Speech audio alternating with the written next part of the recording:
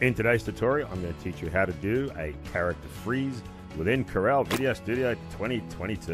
And this style was first popularized by the movie Snatch, and since then it has been used by multiple movies ever since. We simply begin by just placing the footage onto the timeline and then just scrub along the timeline where you wish to introduce your character, let's say about here.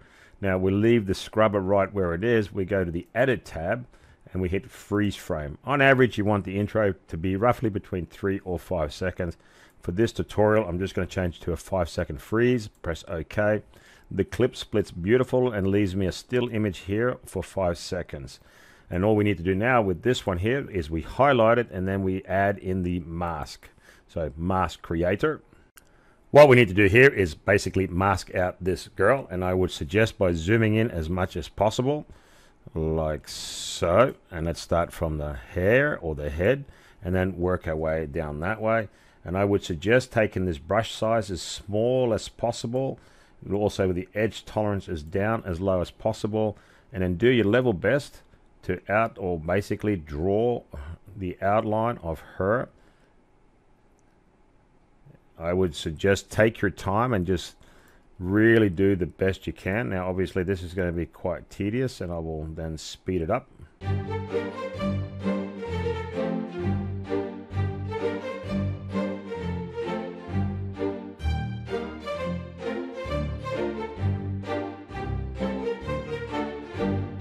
Now, once you're happy with your final result, basically what you can do is use the transparency layer. If you crank it all the way up to 100%, you can actually see the final result. Once you're happy with that, just press OK. Alright, so now this has placed the mask on the overlay, and what I want you to do is drag it down to the next overlay, so overlay number 2. The first thing we're going to do is we're going to add 2 FX filters. So let's go into the FX filters, new blue elements, background generator, and we're going to place that onto the freeze frame clip. All right, now we got it here. We can just click on the star, filter, background generator. First thing we're going to do is go reset to none, and then we're just going to add a casual blur, maybe up to about 20, I'd say. Just enough to say she really separates from the background. I'm pretty happy with that. Press OK. Now another one I'm going to be doing is I'm just going to add a little bit of color, or more color to pop out. So I believe that was in the new blue filters. Yeah, selective colors. This is all I'm after. I'm going to place that onto the timeline as well, or on the freeze frame clip.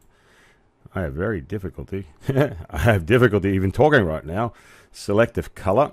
So as you can see, it's more of a black and white, and I want to bring back some of that color, so I'm going to make it more of a red in there.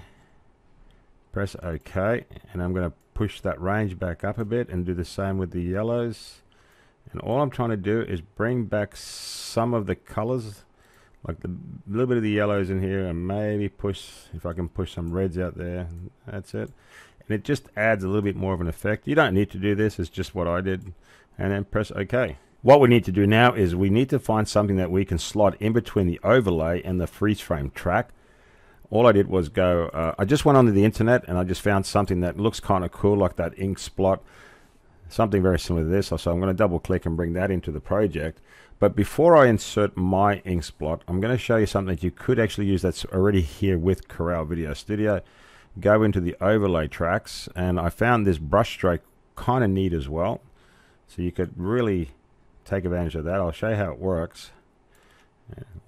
It's kind of cool. The only problem is it just makes everything at the end white, and you can do it, obviously it's your style, but anyway, I thought I'd just show that. Let's keep going. Let's go back to my little project, and I use this little ink splot, and let's see where it comes out. Oh, okay, this one's slightly different, but you know, it works. So I'm gonna trim it here. I think that's enough. A bit more. Alright, that's fine, and I'm going to drag that in and place it in between my footage, and then I'm just going to trim that even more, fit to the project, and there you go. Yeah, that kind of works. Now all I need to do is green screen or remove the white, so let's do that. So let's double click, chroma key that out because we don't need that, surely. And yep, that looks pretty pretty bloody good. Let's crank that right up. And right, so we can kind of just move this a little bit and then pull it out a bit more. I think that looks pretty cool. Now I want to add an outline onto my subject. So what I'm going to do, I'm just going to go into the FX filters. I'm going to highlight the overlay track, and I'm going to be looking for something called outline. So new blue elements, outline, click and drag on that, drop it on your overlay track, go to your little star, filter, outline. Right, so first thing we want to crank that opacity right up to about 100, like so, and the width maybe we'll just have a bit of a play. I think maybe a little bit less than that. It doesn't have to be quite as strong like that. All right, that's all I need, and press OK. And I can change the colors if I want. Like in the intro, I did yellow. I'm just going to stick with white. Why? Because I'm just lazy. And the next thing we need to do is add the title, where I basically said fit with Tina. So let's go ahead and do that. Simply just click on any of the title tracks, 1 or 2, double click, and then we're just simply going to write fit with Tina. So fit with, I'm going to enter Tina. Looks good. Just going to reposition it slightly off to one side, just size it down a little bit, and then I'm going to change the font to something that looks a little bit more classy, or that kind of suits what we're doing. I think Banshee looks okay. Yep.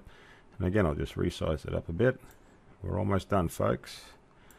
Make it all in the black so it looks kind of neat.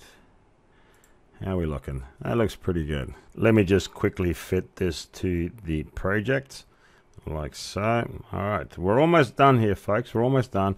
All I did now is add some motion to the text and even to the overlay track. So let's go ahead and do that to the overlay track first. So right click, motion, customs motion.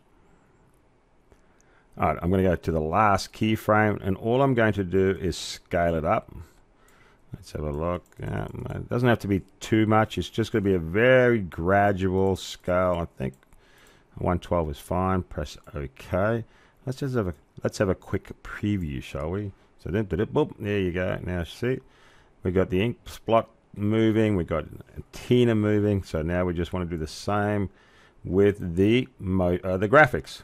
The text. It's getting late. I'm getting tired. Here we go. Motions open. Options. Sorry. Customs motion.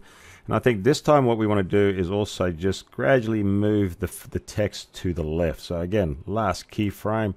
And I'm just going to ever so gently move it off to the side like so.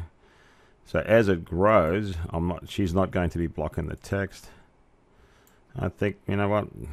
That ought to do it. And again, these are all optional things. You don't need to do that. And let's have a look at that. Look at that. It's all coming together, ladies and gentlemen. It's all coming together. So I could probably time it where the ink blot and the text are coming at the same time. But you get the general idea. And there you have it. A quick and easy way to create the character freeze frame effect. And as always, thanks for watching.